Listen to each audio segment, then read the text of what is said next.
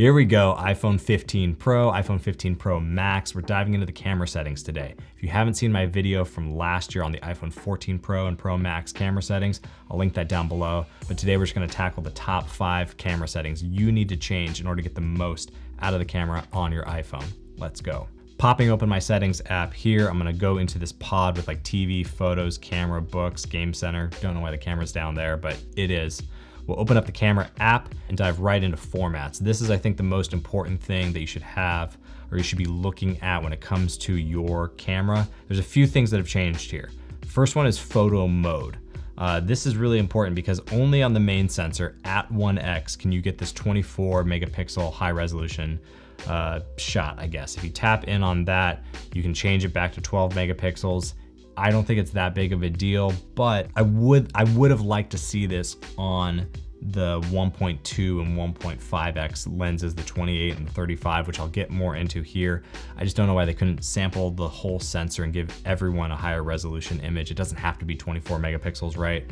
But that just seems like a miss on my end. I feel like that's a miss. They'll hopefully fix that in an update later. And the other thing that you should have turned on here is this Pro Raw Resolution Control, Pro Raw Max. This is just getting you the most information possible out of an image. If you are looking to edit it after taking a photo, this is a tool that you want to have checked so you can actually get into this. The second thing that I want to show you guys is actually this preserve settings option. I think this is really important. I went through some of the preserve settings that I turn on in that previous video that I did. I do just want to note here that you can now turn on preserve settings for action mode. This can be very helpful if you're out shooting sports, if you're out in a moving environment, shooting moving subjects, and you're going to be closing your phone, opening it back up, and you don't want to have to deliberately turn on action mode every single time. You can hit this toggle here, turn on action mode. That'll preserve that setting so you don't have to automatically, or you don't have to manually turn that on every single time. I'm gonna turn it off because right now I'm not shooting a lot of action stuff.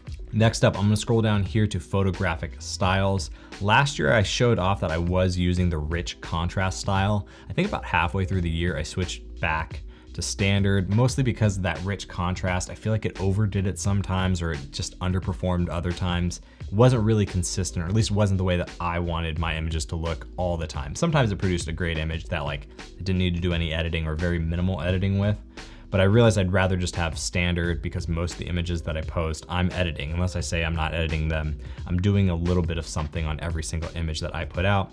So I use the standard photographic style. You should look into this though if there is a style that saves you time. If you typically prefer like the warmer settings, cooler settings, contrast settings, it is something to look into, especially if you want to save time in editing. Okay, the big one here, this is a really big one, is this new main camera option on the iPhone 15 Pro, 15 Pro Max. Being able to change this or turn on having the option to have a 28mm and 35mm. I do like that they allow you to turn this on and off, so if you just want to have the 24mm, that 1x option, you can. I may actually turn off the 28mm option because I don't feel like I use the in-between between the 35 and the 24. And I do have my default set to 35mm. I found personally using the iPhone 14 Pro that I would typically tap into that 2x and then stand back to get the framing and composition for the shot that I wanted. I realized that was just me wanting a 35mm shot. My favorite, my most shot at focal length is 35mm. So having that on my phone, even if it is just a crop or whatever Apple's doing in the background, it's just nice to be able to know I can anchor things from that vantage point and then either zoom out to 24 or zoom into that 2x 50-ish millimeter look, or go out to the 3x, or if you're on the Pro Max, go all the way out to that 120mm lens. But yeah, anchoring it at 35, this was a big win for me. I'm a huge fan of this. If you haven't tried this at least, try playing with this. You may find that, hey, that 28 look, which was on previous iPhones prior to the 14 Pros, that may be more your style, that may be more what you think of when you look and expect to pull out your camera and frame up a shot. Maybe it is 35 if you're a professional photographer especially, and you've been doing photography on mirrorless cameras, DSLRs, things like that, film cameras.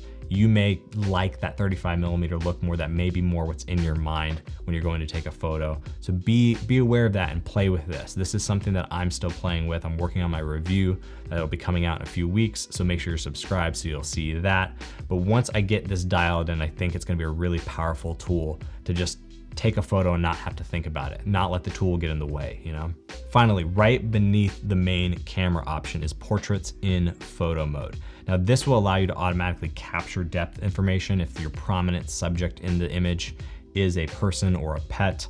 I don't know how well this works. I'm still trying it out. I'm gonna start messing with it more this week, but it is good to know that you can turn this on or off if it becomes distracting. So far, I've been taking many photos with this camera and I haven't had anything weird pop up by having this turned on, but in case there is an issue with not shooting fast enough or getting too much detail or not focusing correctly, it's good to know that I can come in here, turn this off.